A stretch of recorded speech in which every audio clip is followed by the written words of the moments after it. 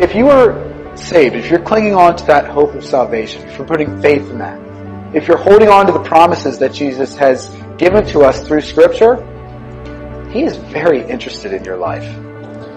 He that is down needs fear no fall. He that is low, no pride. He that is humble ever shall have God to be his guide. Let's humble ourselves to the Lord. Let's submit to what the Lord has called us to do. And let the Lord be the guide of our lives so we personally don't have to fear the fall of our pride.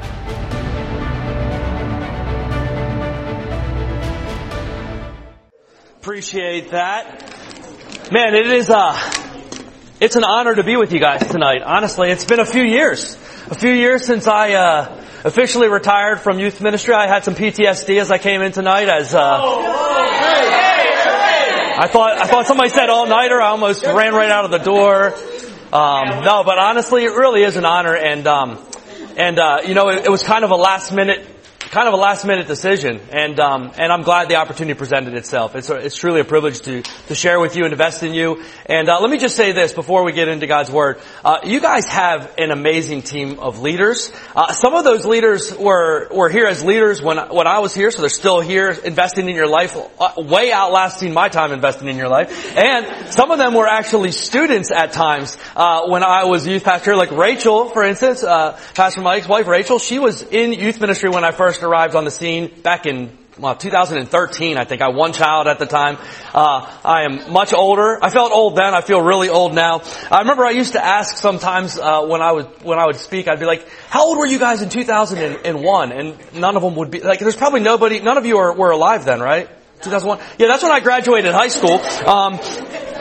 So just to give you a little bit of an idea of how ancient I am, but you guys have a great team. And I would encourage you, make sure you are encouraging them. Let them know that you're grateful for the investment that they make in your life. I'm so happy with the hands that God brought to pass off youth ministry to, and to see what God has continued to do, and to get to see it still without actually having to run it, but to be able to see it still and see how God is working in your lives and continuing to grow you and mature you is really just a privilege and honor. So tonight, I have the privilege of introducing the topic that you're going to be talking about for really the next, I believe, month or so, and that topic is identity. This is a big one, right? Like, identity is a big thing. In fact, many people struggle with this idea of identity, especially in your teenage years. It's really easy at times to struggle with figuring out and answering the question, who am I, right? Like, everybody is trying to answer that question, and they're doing different things to answer that question. Who am I? Who likes me? Who's going to be my friend? What am I going to be like? Who am I going to hang out with? All of these kind of identity shaping things that we deal with. And so this is a really, really important topic. And the main idea that we're going to look at tonight, and that you're going to explore even more over these next few weeks, is this. If you're going to be a follower of Jesus, which I hope every single one of you in this place, that is who you are. But if you're not, you're welcome here. And I'm glad you're here. But if you're going to be a follower of Jesus, what does that look like when it comes to identity? And that's this. To be a follower of Jesus, you're going to need to embrace this new identity that Jesus has given you, and the calling that you have that goes along with that identity. Like, there is a calling that goes along with the identity that you have in Christ. And here's why this is so important. Ultimately, you're going to find your identity in something. Right? Like, repeat what? Your leaders will give you all the answers. If you miss anything, they'll give you all the answers. Classic Ryan. Classic Ryan. Oh, well, I'll be up here all night. Start over. Yeah, if you have complaints, Mike at MStar Students. No, but seriously, you're going to be formed by something. You're going to choose to allow something to form you. And so choosing the right thing to form your identity on, to build your identity on, is really, really important. And so before we get into what we're talking about tonight, I want to give you three false kind of areas, things that often people build their identities on, that are the wrong thing to build your identity on. The first one is really, really simple, and something that we all have experienced, and that's sin. Right? Like, we all deal with sin in our lives. And when I talk about sin, I'm not talking about just the things that you've done wrong. I'm talking also about the sins that have been done against you as well. There is a tendency that we have, and maybe you've never struggled with, but I know many people who have, who define themselves by the bad decisions that they've made. And they'll struggle and they'll say things like, well, I'm never going to change. I'm always going to be this person. I'm always going to struggle with this thing, right? And so they'll just kind of allow their sinful choices, the wrong things that they have done, to define their lives, and they just kind of carry that sin as kind of who they are. Or even things that have been done to them. Like, how many of you would admit, we live in a kind of broken world, like you've experienced painful things in your life because of other people's sin. Like, you've experienced maybe people gossiping about you. You've experienced people talking behind your back. You've experienced a broken friendship or relationship. You've experienced maybe a broken family relationship, parents getting divorced. And there's times where even the sins that we've experienced and that have been a part of our story, we can define ourselves by those things as well. And we gotta make sure and be careful that we're not allowing the things that we've done or the things that have been done to us, to define our identity. Another one is culture. Culture is number 2 there. Now, culture is something that it has the ability and the tendency to try to shape your identity. If you didn't know this, in our culture, it's constantly trying to get you to align with a certain set of beliefs and values that they would say are the truth. And oftentimes, what the culture defines as truth and right is a lot different than what God says is truth and right.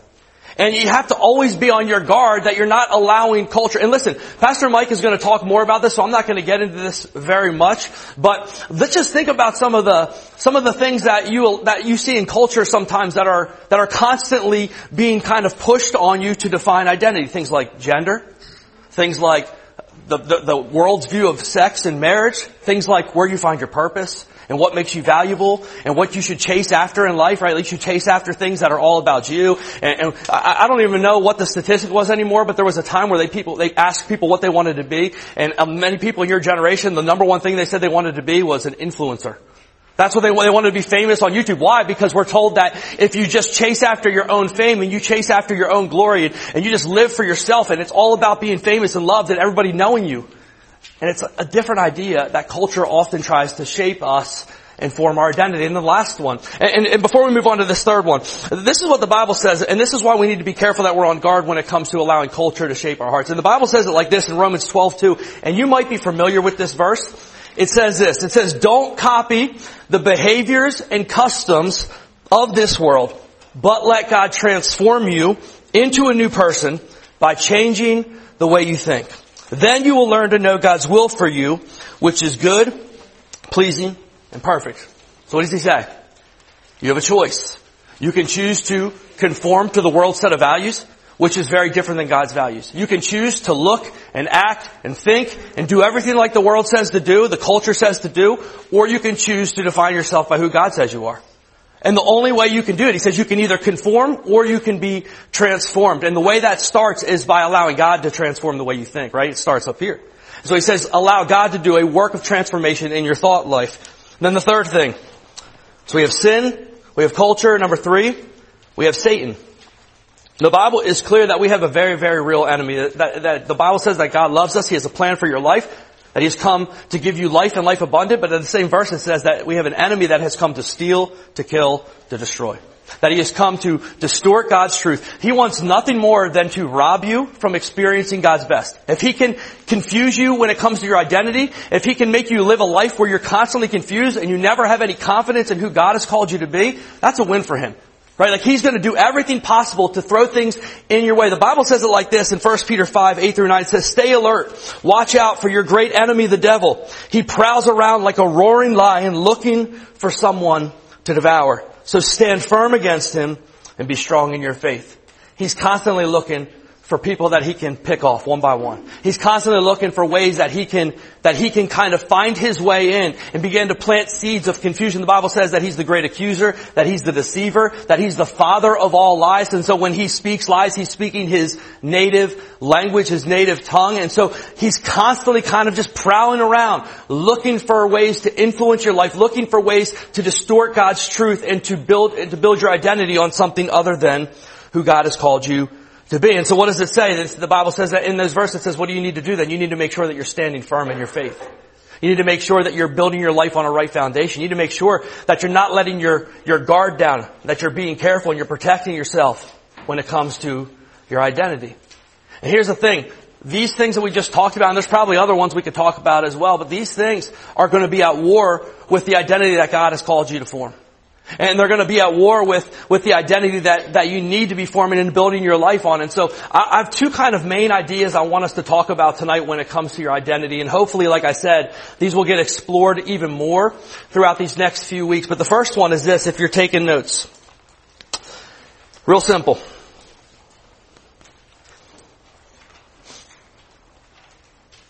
Your identity, it starts with knowing whose you are.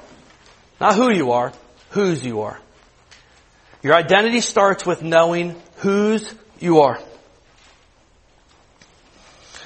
Knowing who you are starts first by understanding who you ultimately belong to. Now, the Bible says when we give our lives to Christ, and you surrender your life to Jesus, you put your faith in Him, that you are brought into the family of God.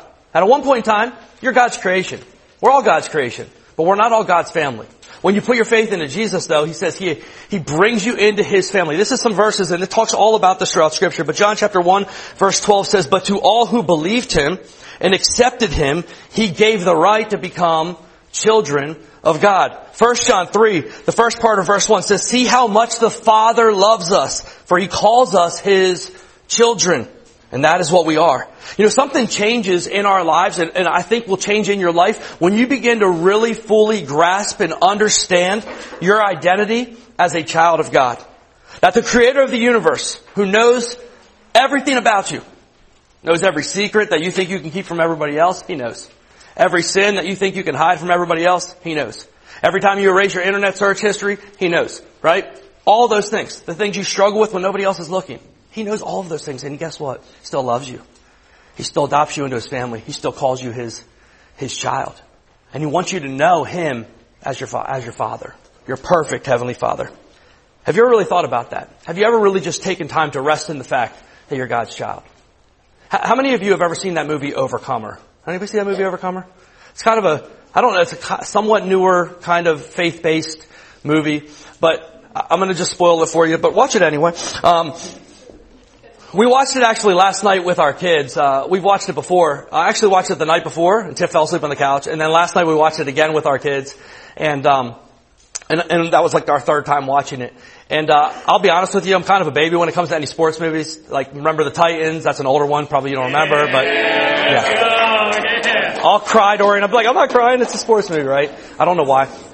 And this one's kind of based on a sports movie too, but the underlying theme is that there's this girl named Hannah, and she lives with her grandmother, and the reason she lives with her grandmother is because her mom passed away, and her dad kind of abandoned her because they had drug issues, but her grandmother told her that her dad was dead. So she grew up living her life, she's a teenager now, living her life thinking that both of her parents were dead, and that she has nobody that really loves her, except for her grandma. But she still struggles, you can just tell, she struggles with her identity, she's constantly like stealing stuff, she just doesn't have any confidence in who she is, she's real quiet, and just kind of goes through the movie with not a lot of hope in her life.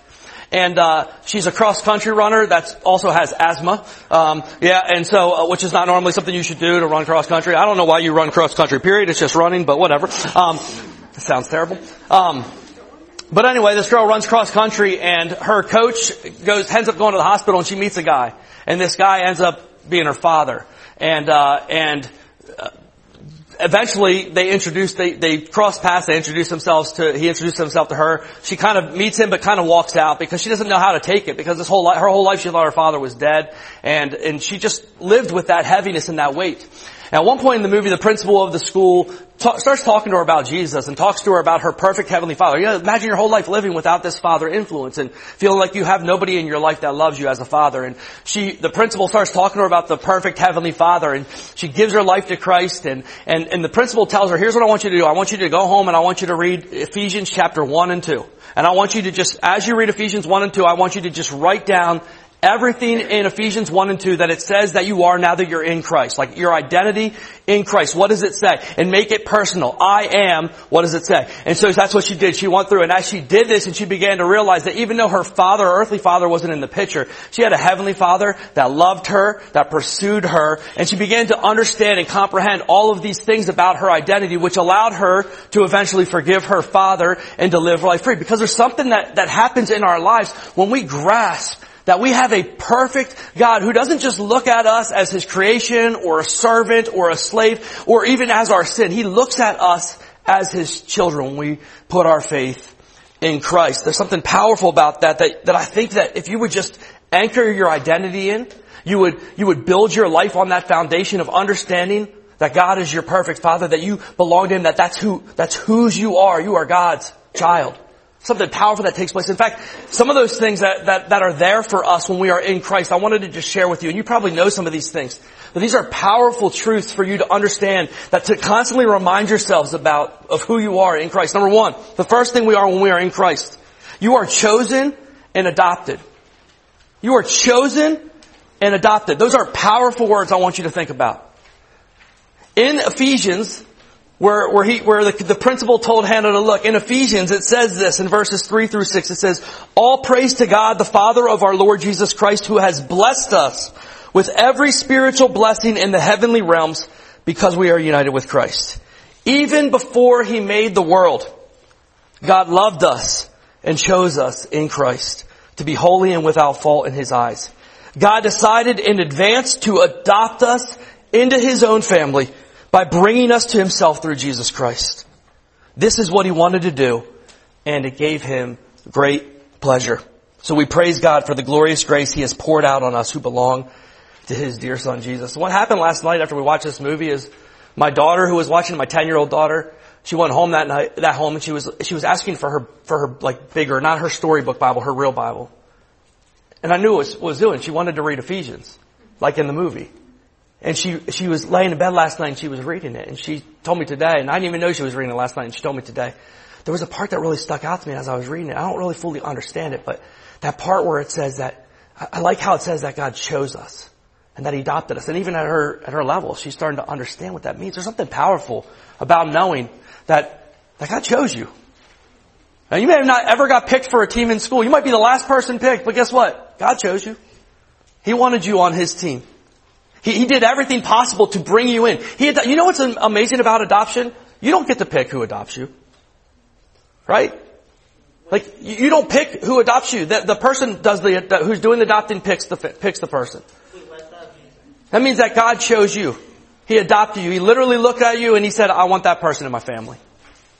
I want that person in my family. I want to adopt them and bring them in. The Bible says, not only did He want to do it, but it brought Him great pleasure to adopt you in, to bring you into His family.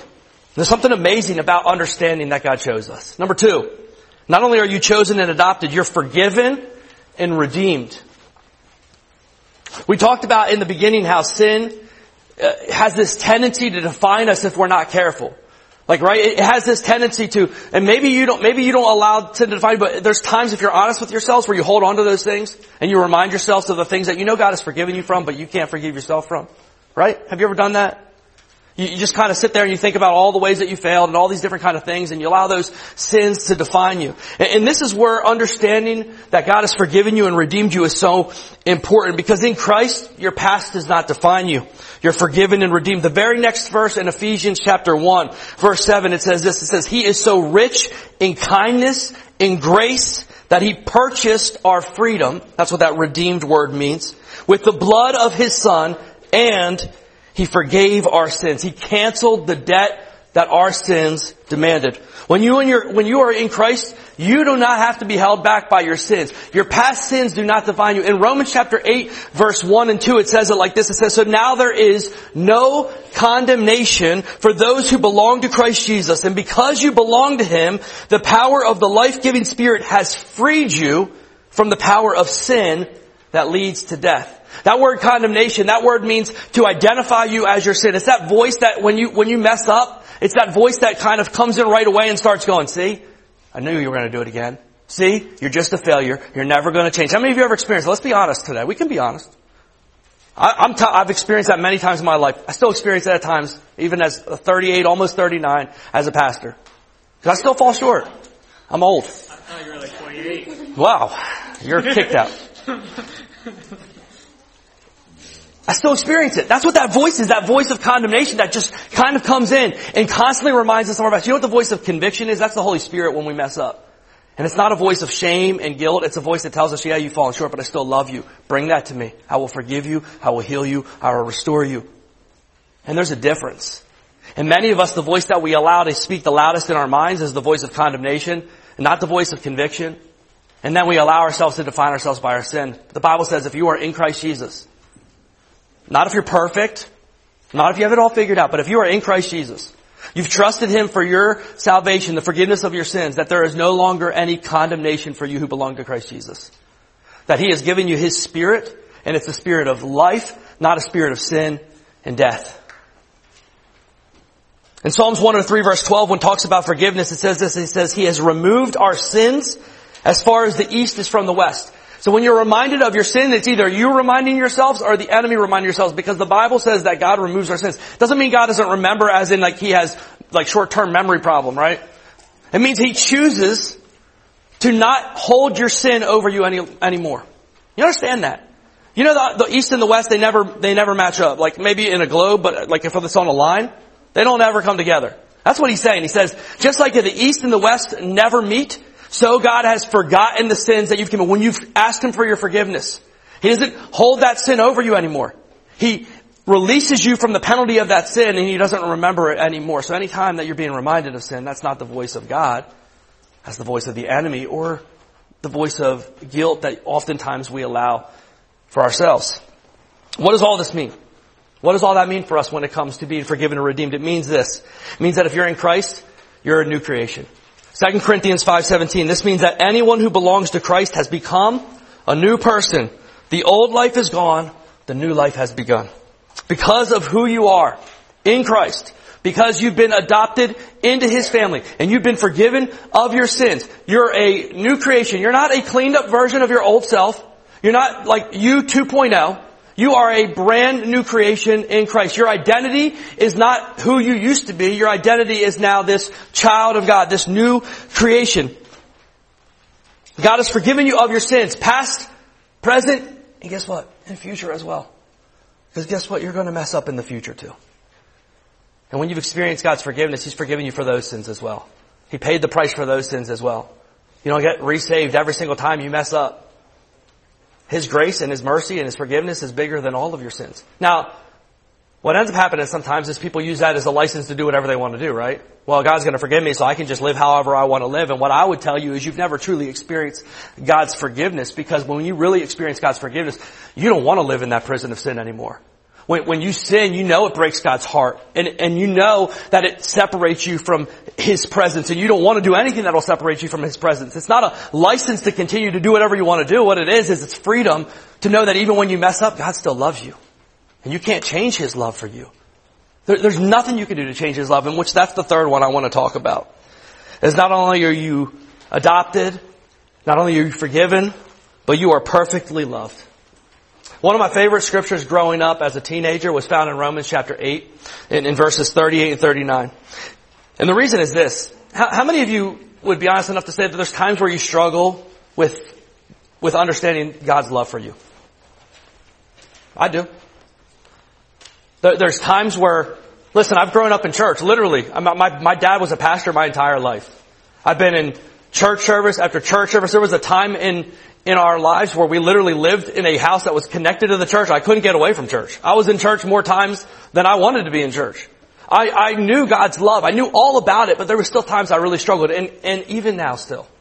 And oftentimes when we struggle with God's love, it's probably those times in our lives where we fall short, right? Where we mess up, we sin, we do something we know we shouldn't do, and we begin to struggle because I struggle to love myself sometimes. And I think all of us do. And so sometimes we go, I don't even like myself some days. So how could this perfect, holy God who knows me, knows everything about me, knows the ways I've sinned and fallen short, how could He actually love me? And the reason He can love us perfectly is because His love is not based on you. It's not based on me. It's not based on your performance. It's based on Jesus. In Romans 8:38 and 39, a verse I constantly would remind myself about when I was struggling with accepting God's love was this.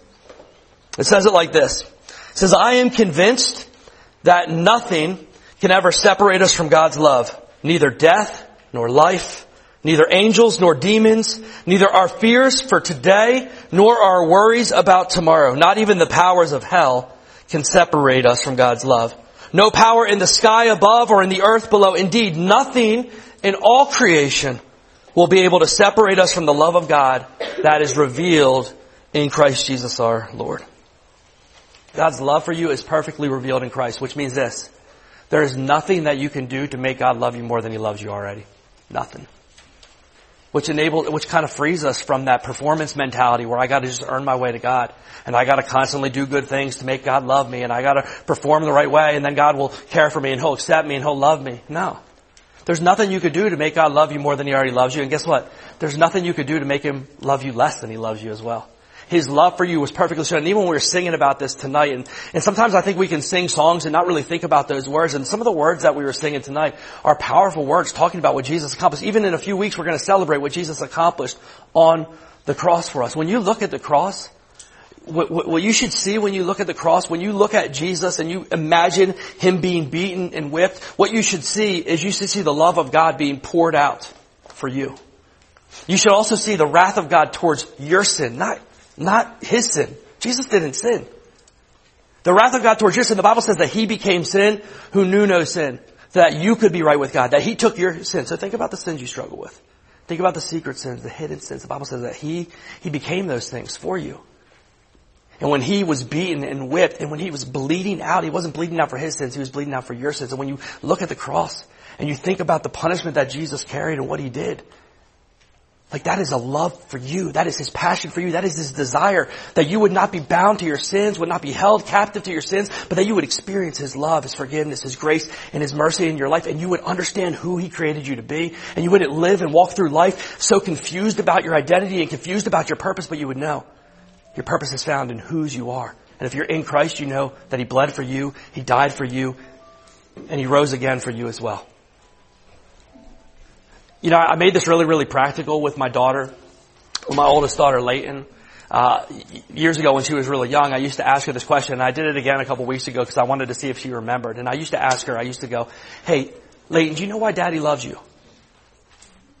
And she would start saying things, well, because I'm silly, I'm funny, you know, like what her little brain thinks at that time, right? Because I'm cute, and she's all those things. And she would go through her whole list of things, and I would let her say all the things, and I would say, nope, that's not why, no. And then she would say, well, why? And I would say, I love you because you're my daughter. I love you because you're my daughter, right? Why? There's nothing that she did to make herself my daughter. She didn't have a say in it. She's my daughter.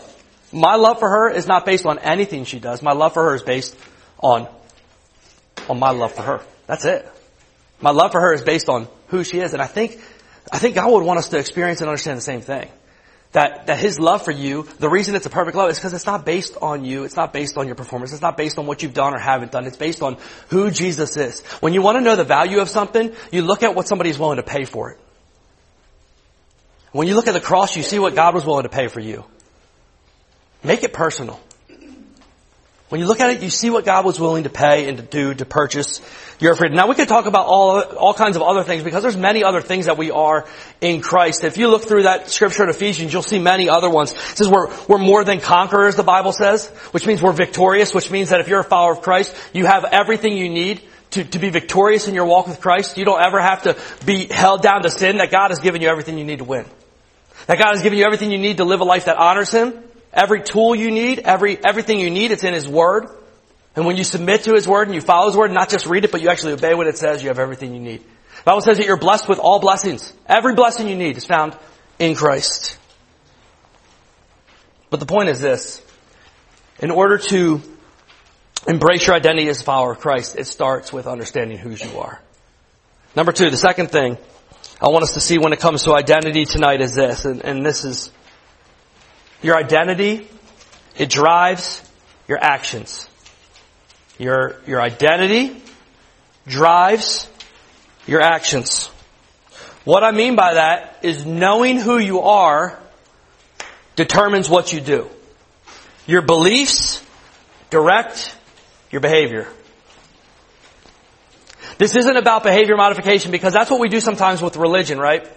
We think about, I'm just going to change the way I act. I'm just going to do better things. I'm going to do more religious things. I'm going to check off all these spiritual boxes and I'm going to be a good moral person. And we think if I do good things, then my beliefs, my beliefs will line up with my outer works. No. Your identity, who you are in Christ, knowing who you are, and even more than that, whose you are, should have an impact on the way that you live your life, the calling that you live with. This is all about heart's transformation. Because you can have the right behaviors, but still not have a transformed life. But can I tell you something? It's impossible to have a truly transformed heart and for it not to affect the way you live your life. If you are truly transformed and you are allowing God to do a work in your life, the actions of your life are going to change. It's just natural. That's what's happened because it's an inner work that God is doing and it plays out in the way that you live your life. The Bible talks about this in all different ways, but I want to read a couple scriptures. Ephesians chapter 2, verses 8 through 10 says this. It says, God saved you by His grace when you believed. You can't take credit for this. It's a gift from God. Salvation is not a reward for the good things we have done, right? Again, fighting against this idea of behavior modification and religion so that none of us can boast about it. It says, for we are God's masterpiece. I want you to just say that for a second. I know I don't always do the repeating things, but I want you to say, I am a masterpiece. Go ahead and say it. Just say it out loud to yourself. I am a masterpiece. I know some of us don't, you say it and it's hard for you to believe that, but that's what the Bible says about you. That when you are in Christ, you're a masterpiece. You're a work of art. Why? Because God poured out His grace in you. He did something for you that you did not deserve.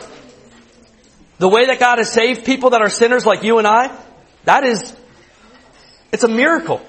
It's a work of art. We're God's masterpiece. And what does it say then? This is why He saved you. He said He saved you so that you could do the good things that He's called you to do. Good works are not what saves us. Good works are what flows out of our life when we understand our identity. When you understand that God saved you, it's not about you. It's not about what you've done. It's not about anything that you could do for yourself. But you understand that He saved you. Then the actions of your life will follow as you submit and you understand that identity. And here's the thing. Ultimately, the good things that you do in your life, they're not about you anyway. They're not about bringing glory to you. They're not about bringing attention to you. Ultimately, when we are a follower of Christ and we understand our identity, the good things we do are ultimately about pointing other people to Jesus. We want other people to experience what we've experienced. We want other people to be forgiven. We want other people to be adopted. And we want other people to find their identity in their Creator. The only thing that has a right to define a creation is the Creator of that.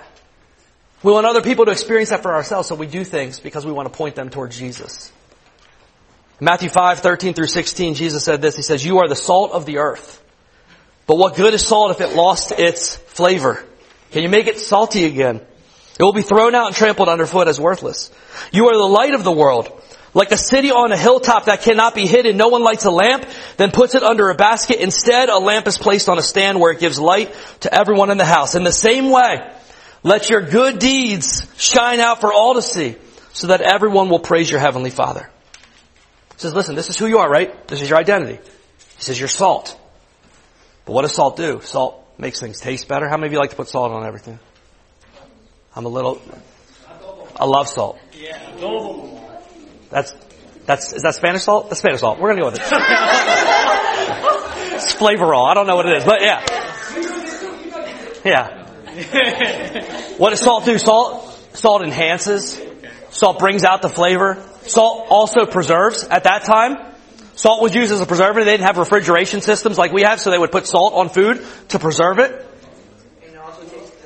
And it also tastes delicious. And here's what he's saying. He says, you are the salt of the earth, which means that God has given you a purpose, and that purpose is to make the world a better place around you, to enhance.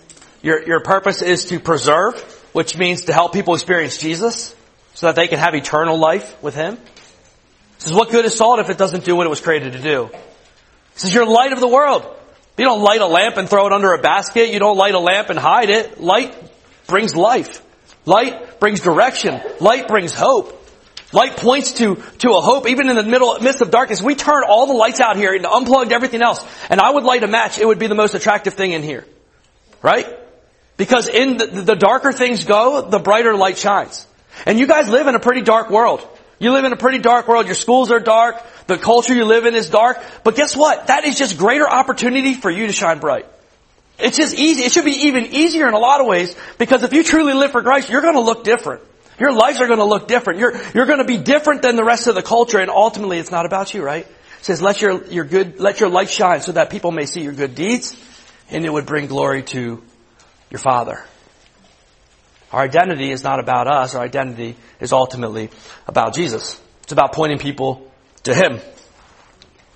So again, understanding your identity begins with knowing whose you are. And when you know whose you are, you will know what to do, because your identity directs your actions. Everything flows from your identity, which means this. Anytime you look at your life, this is really important. Anytime you look at your life, if you're a follower of Christ, anytime you look at your life and you see that the fruit of your life is not good, meaning the things that your life is producing, the things that are flowing out of your life, whether that's sinful actions or whatever it is, whatever's flowing, if it's not good fruit, what does that mean? It means that you're struggling with an identity issue in that moment. Because everything flows out of your identity. And so when there's things that are in your life that are not good and you're a follower of Christ, that means at that time you're not living in that true identity as a follower of Christ. You're allowing other things, other outside influences, culture, sin, whatever it is, you're allowing other things to be the thing that directs your identity, and it's producing things flowing out of your life that are sinful. And so in those moments we have a choice, we repent. And the question I would ask you before we move on and before we close is, what are you allowing to shape your identity? What other things are you allowing to shape your identity? And so I want to give you just one really, really, really practical application, action step, whatever you want to call it, that I want to encourage you to do this week. Okay? Here it is. And this is going to sound simple and obvious, but it's practical for a reason. I want to encourage you to spend time with God, allowing Him to shape your identity. I heard somebody say it like this. They said, our identity is affected less and less by what we produce and more by what we consume. And so, practically speaking, the reason some of you struggle so much with your identity, the reason you struggle so much with understanding who God created you to be, is because you spend so little time allowing God to shape you and to mold you into His image, and you spend so much time allowing culture and social media and outside opinions to shape you. And the only way you can truly understand your identity and purpose is by getting to know your Creator. I want to close with one final portion of Scripture, and then we're going to pray. Colossians chapter 3, verses 1 through 10. It says this, and this is a longer portion of Scripture, but it's important. It says, since you have been raised to new life with Christ, set your sights, right? In other words, focus on the right thing. Set your sights on the realities of heaven. It's talking about having an eternal mindset. Living for things that are eternal, not just for the things that are here and now. Set your sights on the realities of heaven, where Christ sits in the place of honor at God's right hand. Think about the things of heaven, not the things of earth. For you died to this life, right? And the Bible says if you have been crucified with Christ, meaning when He died, that was your old nature dying as well. For you died to this life, and your real life is hidden with Christ in God. And when Christ, who is your life, is revealed to the whole world, you will share in all of His glory. And this is what it says. This is an action. This is a choice right here. Ready? It says, so put to death the sinful earthly things lurking within you. Have nothing to do with sexual immorality, impurity, lust, and evil desires. Don't be greedy, for a greedy person is an idolater, worshiping the things of this world. Because of these sins, the anger of God is coming. You used to do these things, that old creation, when your life was still part of this world. But now is the time to get rid of anger and rage and malicious behavior and slander and dirty language. Don't lie to each other, for you have stripped off that old sinful nature and all of its wicked deeds. So put on your new nature. I love this illustration because it's very practical. It makes it sound like it's just like changing clothes, right? Like you choose to change out of your old, smelly, dirty clothes, and you choose to put on new clothes. Why? Because your new identity is not that person, right? So he says to put on your new nature. Choose to focus on that new person that God has called you to be, to do things that align with that new nature that God has given you, and be renewed. And it's talking about that, what we talked about earlier in Romans 12, right? Don't be conformed to this world, but be transformed by the renewing of your mind. Be renewed as you learn to know your Creator and become like Him. This is impossible if you never spend time with Him. It's impossible if the only time that you go to God's Word is on Sunday mornings if you come to church, and on Wednesday nights from Pastor Mike or your youth team. It's impossible. You will lose that identity battle if this is the only times that you are going into God's Word for yourself. And if my 10-year-old daughter can go to her Word and she can draw that out, I guarantee you that God can speak to you through His Word as well. So would you close your eyes as we pray and close tonight?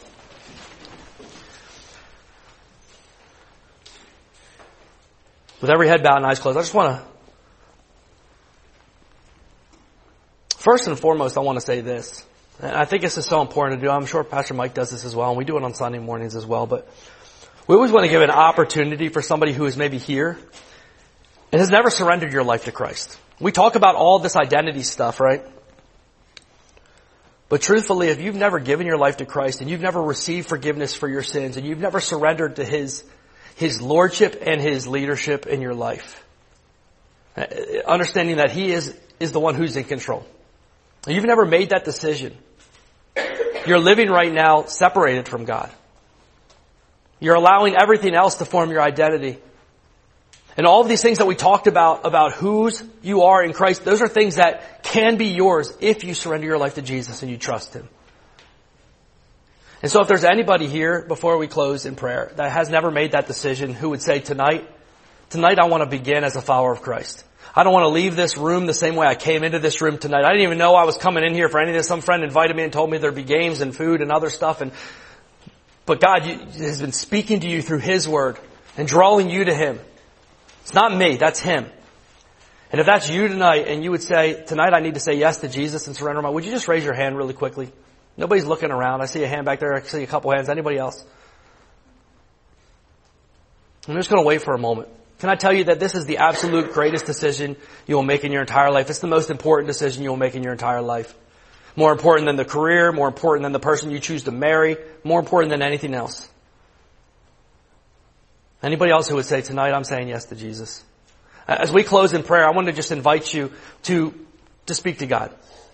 You don't have to pray in any certain language or have the appropriate words or feel like I don't know what to say. It doesn't really matter. God doesn't care about those words. He cares about your heart. And in your own heart, I would just encourage you to just ask Him to forgive you for your sins and to make you into that new creation that He promises. Now for the rest of you who are in here, still with every head bowed and eyes closed, maybe there's some of you in here who would say that you are a follower of Christ, but if you're honest, you struggle with this identity in Christ. Maybe you've grown up in church and you know all the verses and you know all the things and you have this mental knowledge of what it means, but that mental knowledge has not ever begun to be lived out in the practical side of living as a new creation in Christ. So you could say you're a follower of Christ, but if you're honest, you struggle with believing in your identity. You struggle with understanding God's love. You struggle with understanding that He's adopted you, that He's chosen you, that He's forgiven you. You hold on to things. You identify yourself by other things other than what He says about you. Is there anybody in here tonight who says, yeah, I really struggle with that and I need to surrender that to Jesus and begin to trust in His identity? I'm going to wait for a second. Anybody else? That's you tonight and you say, man, I'm struggling. And I would encourage you as we go into small groups to talk about that with your small group. Pray for each other. God doesn't want you to live your life confused about who you are and who He's called you to be. He wants you to walk in confidence, not in your own confidence. Confidence in Him. And there is a difference. So Father, tonight I thank You for every young person in this room. God, they may not even believe or see anything that You see in them, God. When I look through this world, in this room, and I hear the stories as I talk to Pastor Mike and other leaders, God, I know that this room is full of world changers for You. There is teenagers here who are loving You, who are finding their identity in You and You alone, God. And You're going to do amazing things in and through their lives. God, I thank You for those 2 or 3 that raise their hand that are saying tonight they want to surrender their life to You. God, I pray that this would be a monumental night in their life. That they would remember this day in their history, in their lives, that this was the day that they surrendered their life to You and they drew that line in the sand and they began to walk as a follower of You. I pray for the other ones who raise their hand, who say they struggle with identity, struggle with believing in who You say they are. God, I pray that You would renew their mind as they spend time in Your Word. God, I ask that You would make it come alive to them. When they read Your promises, God, I pray that they would understand that they are their promises for themselves and they would build their lives on the foundation of You. God, I thank You for the conversation that's going to take place in small groups. Let it be edifying, challenging, encouraging, and bless the rest of this night as well. Thank You for this opportunity we've had to look at Your Word together. In Jesus' name we pray. Amen. Hi, Pastor Mike here. Thank you for listening to the MStar Student Ministry podcast. Whatever your age, my hope and prayer is that you grow a desire to know our Lord and Savior Jesus Christ through these messages. For more information about the MStar Fellowship Student Ministry, or if you'd like to support the ministry financially, please visit www.mstarqtown.org and search MStar Students. God bless and have a great week.